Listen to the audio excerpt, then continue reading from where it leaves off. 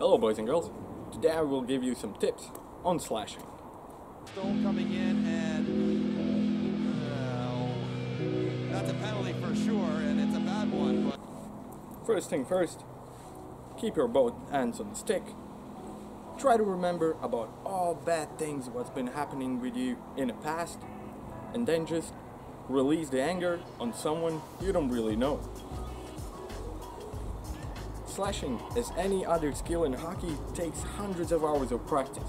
So why not to take your stick with you wherever you go and just practice your skills on the go? Excuse me, can I slash you? Excuse me? Slash you with a stick? I have meetings. No? Alright. Oh, wait up. Where you going? Where you going? Wait up. Try to practice with every object you can possibly find.